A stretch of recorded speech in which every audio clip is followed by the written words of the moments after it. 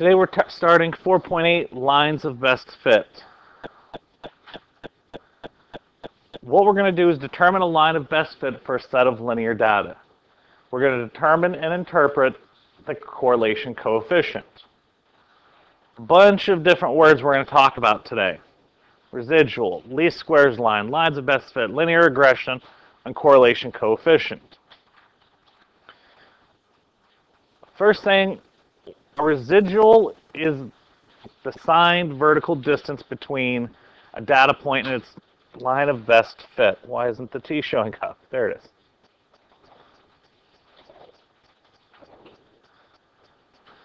The least squares line for a data set is the line of fit for which the sum of the squares of the residuals is as small as possible. A line of best fit is the line that comes closest to all of the points in the data set using a given process. And a linear regression is a process of finding the least squares line. I know for some of you this still means nothing. So here's just the definitions. I'm going to go over examples in a second. What the correlation coefficient is, we call it a number R, where it has to fall in between -1 and +1. You can't get a correlation coefficient that's not between -1 and 1. It describes how closely the points in a scatter plot cluster around the line of best fit. By using the squares of the residuals, the positive and negative numbers do not cancel out. So we're going to use squares. The residual with squares greater than 1 have a magnified effect on the sum. Now explaining this. I have the data set of 1, 7, 2, 5, 3, 6, 4, 9. And those points are plotted. Here is y equals 2x plus 2. Here's y equals x plus 4. We want to find which line best represents this set of data. And you just can't look at it and be like, well, that one looks better. We look at the residuals. So here's that blue line, or the red line. I thought it changed colors. What you look at, here's the line, here's the point. From this line, what's the distance from the line to my point? 2. The distance from the line and this point, it went down 1. From the line to the points, down 1. From the line to the points, up 1. So we take each one of those numbers and square it. 2 squared, -1 squared, -1 squared, 1 squared. What's -2 squared? What's 2 squared? 4. What's -1 squared? 1. What's -1 squared? And what's 1 squared? What's 4 plus 1 plus 1 plus 1? 7. Here's the other line, the blue line, looking at the same points. The distance from the line to the point, I have 3. From the line to the point, -1. From the line to the point is -2. From the line to the point is -1. So I take each one of these and I square it. What's 3 squared? 3 squared is 9. -1 squared is 1. -2 squared is 4. -1 squared is 1, which is 15. This one's 15. This one was 7. It's a smaller number, so it's a closer fit. Smaller number is better. So y equals x plus 4 was a better fit. The red line was better. I have this set of data.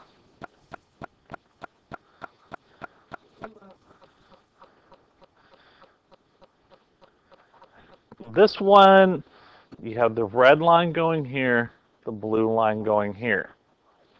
I have y equals x plus 6 is the blue, y equals negative x plus 8.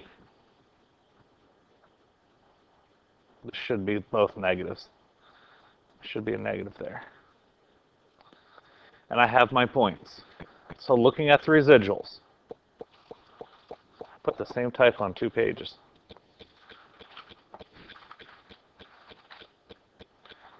Between here and here's negative 2. Between here and here is 2.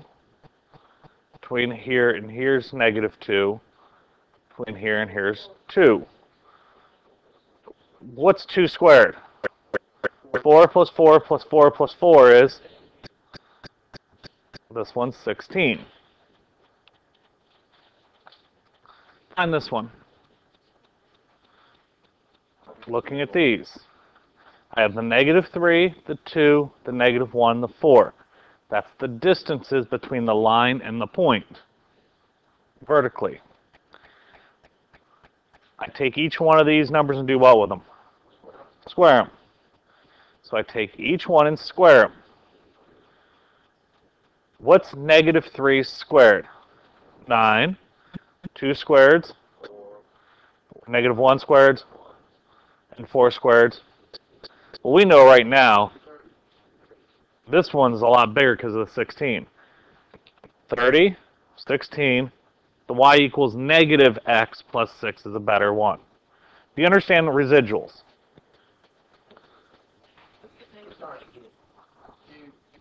I forgot to put a negative here. Where'd I get what from? Now, residuals aren't bad when you just have a couple data points.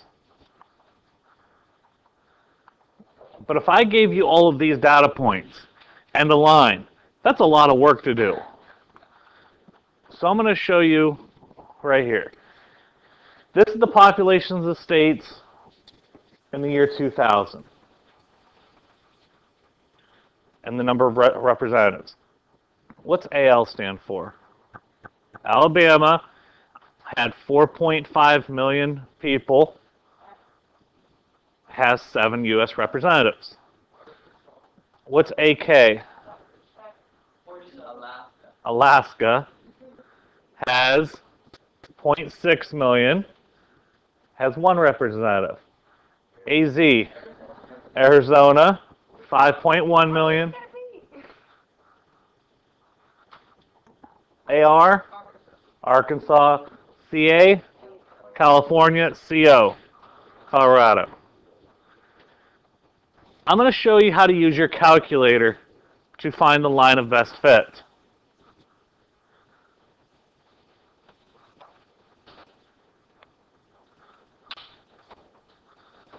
On your calculator,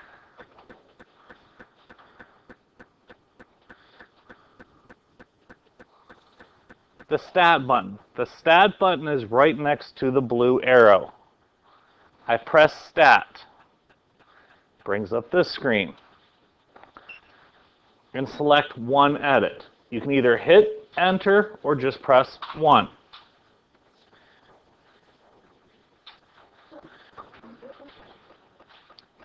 We're going to enter the population in L1 and the number of representatives in L2. So in L1, I'm going to put 4.5, enter. 0.6, enter. 5.1, 2.7, 33.9, 4.3.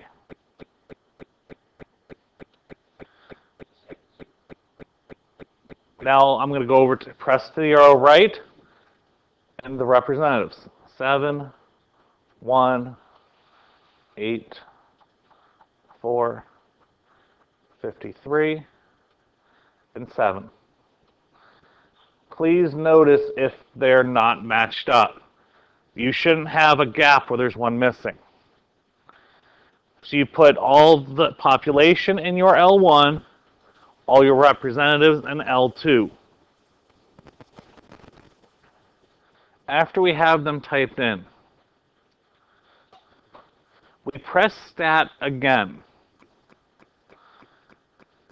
Now up top there's different settings.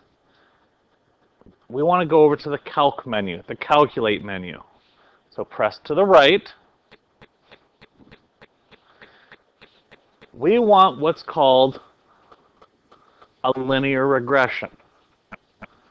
So you either go down to 4 and press enter, or you just press the number 4.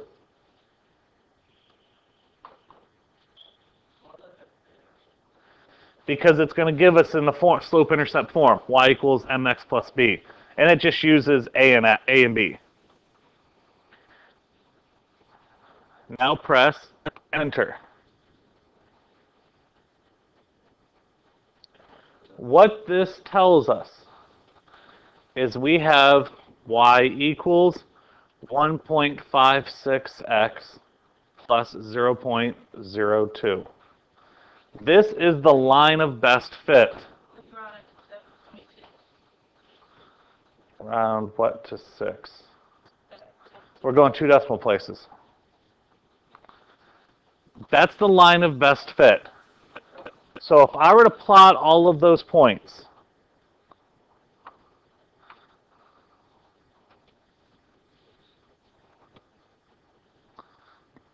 let me turn these on. Second, y equals stat plot. My stuff's in L1, L2.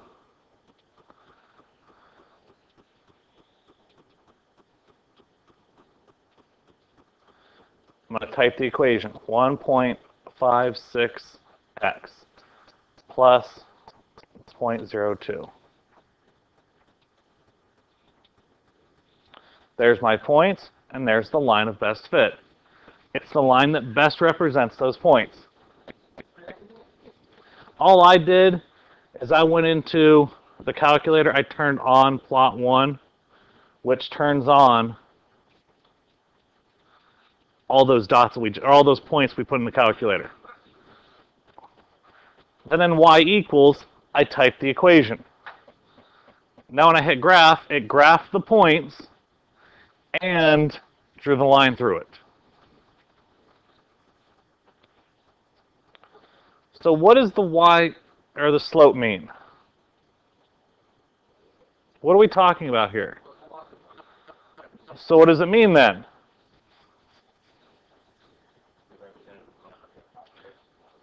How many representatives do you get? Pretty much. What's the basic one? If there was no population, you'd get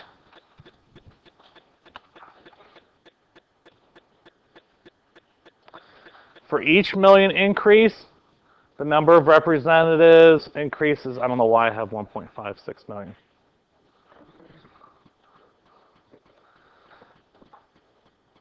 So a state with a population of 0 would have 0.02 representatives. So even if there was no one living there, they would have 1 representative technically, because you can't have 0.2 people or 0.02 people. So that person would be their own representative.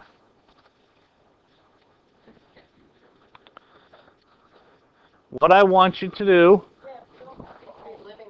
it doesn't make sense realistically.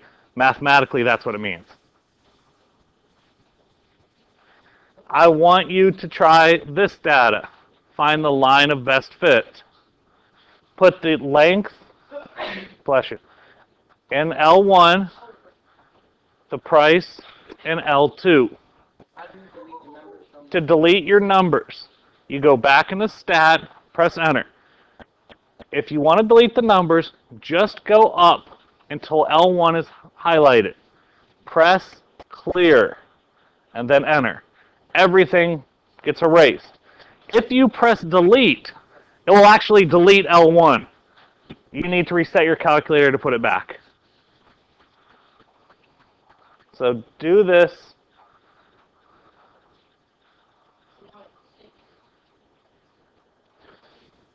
finding the equation. Once you type these all in, I hit Stat, go over to Calc, 4, and then Enter. When I round this, I get y equals 0.04x plus 6.38. That's your equation.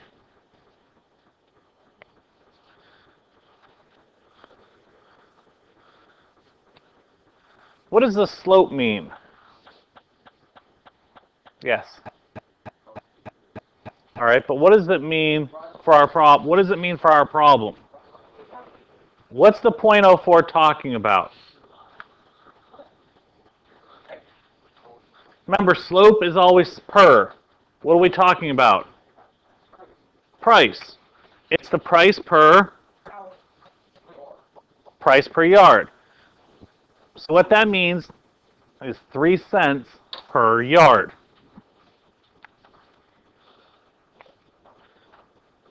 Or not 3 cents, 4 cents per yard. The y-intercept is how much is added for the cost of every ball of yarn. So if you got 0 yards of yarn, you would pay $6. It doesn't make sense in real life to pay something for nothing. But mathematically, that's what it represents.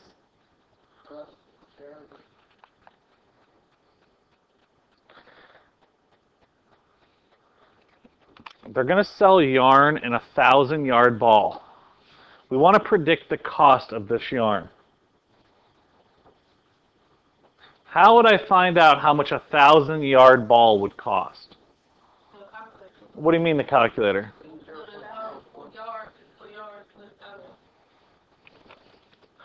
Take the... Where do I put the 1,000 at? Put the 1,000 in 4x. So I take 4 cents times 1,000. Well, there's 3 decimal places here, or 3 zeros here. So I'm going to move it over. 1, 2, 3. I have 40 plus 6.38. It would cost about $46.38.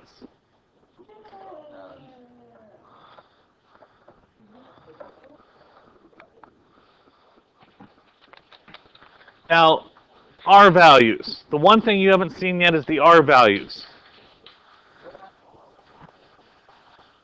The closer it is to 0, the more or the weaker it is. Let's try and see it. You have to turn it on. In your calculator, you need to hit second 0.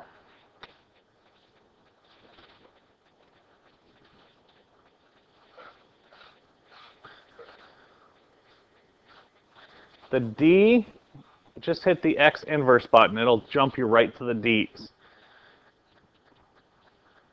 You want to turn diagnostic on. Press enter and enter. The only thing it has said is done. You've told the calculator, turn your diagnostic tools on. You only have to do this once. Once it's on until you turn them off. Or reset the calculator. Going through it again. Second 0. I need to jump to the D's. I can scroll down until I get to them, but there's a lot of functions in this calculator. I'm going to jump right to the D's. That's what the green D stands for. Go down to the one that says diagnostic on. Press enter and enter again. Now when I go stat, calc, 4, enter. Now you get other things that show up. You get an R and an R squared. R squared is that squares. You know how in the first couple examples you found those numbers? The one that was 30, the one that was 16? That R squared is telling you what it is. The R in this problem.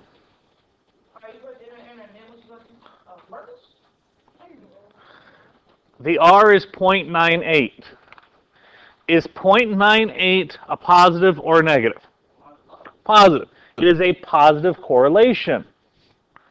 Is it closer to 1 or closer to 0? It's really close to 1. So it's a very close correlation. The closer the number is to 1, the closer the correlation is. Let's see about this problem. We have the difference of the points allowed and the number of games won for a football team. In year 1, the football team allowed 285 points and won 3 games. Year 2, they gave up 310. They won 4. Try every single one. Once we type in the data, what button do I press? Stat, Calc, 4, Enter. What this means is my line of best fit is negative 0.22x plus 9.91. Make sure that you're rounding correctly. 2 decimal places I've messed up there. Negative 0.02x.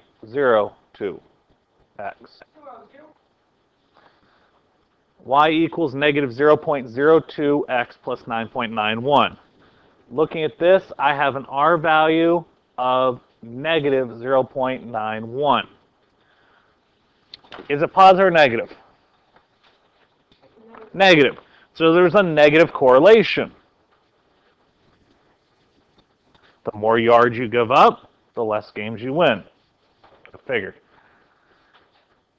Is it a strong or is it weak? Is it closer to 0 or closer to 1? It's closer to 1. It doesn't matter. The sign just tells me if it's positive or negative. Is the 0.91 closer to 1 or is it closer to 0? It's closer to 1. 0.91 is almost 1. So there's a strong correlation.